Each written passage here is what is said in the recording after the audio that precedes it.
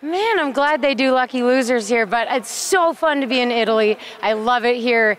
Your pasta's the best. Thank you guys for cheering so loud. This was a lot of fun. Yeah, wow.